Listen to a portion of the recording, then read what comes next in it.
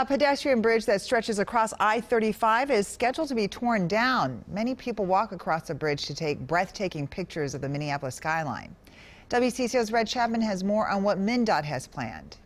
It's a great view. The city's beautiful. You just can't walk across the 24th Street pedestrian bridge without stopping to take in the view. I come across about twice a week, and there's always somebody here taking pictures. For years, people would flock here to take pictures of the skyline and post them for the world to see. When I first got here, I walked across the bridge and took a couple pictures here. The view displays the beauty of the city, and for many, it's the first thing they see when they approach the city from the south. When it lights up at night.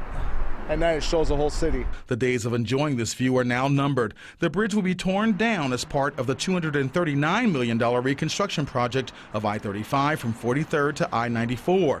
The 24th Street Bridge is one of 11 bridges that span I-35 that will eventually be replaced. It's going to cut off people from the other side of 35.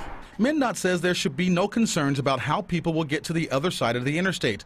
When the pedestrian bridge is torn down, the Franklin Avenue Bridge should be complete, giving people access to the other side. The bridge will be reconstructed, and when it is, the chain-link fence will go away.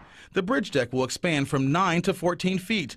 There will be access to 24th Street, and the bridge will be handicapped accessible.